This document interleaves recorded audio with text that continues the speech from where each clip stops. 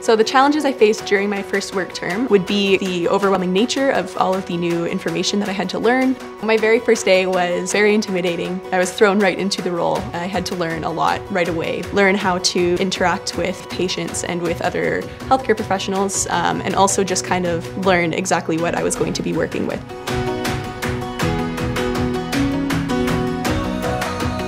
So the tasks that I was assigned on my first work term were both research and clinical. I was working in a cancer center and I had quite a few clinical duties just in terms of facilitating the daily clinic that happened. And my research duties included both managing different clinical trials, helping my team overall facilitate those trials. And then when I had some free time, then I was able to do my own research. Based on things that I found interesting in the field or that my boss was kind of leading me towards, then I could see a project from start to finish.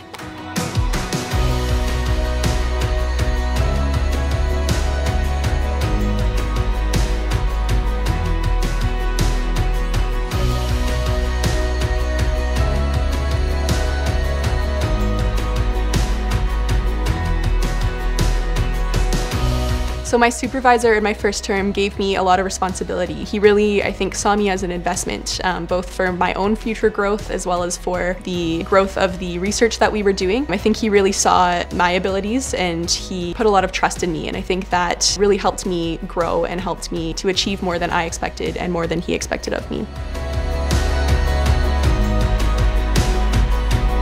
Every great co-op student starts with a first work term.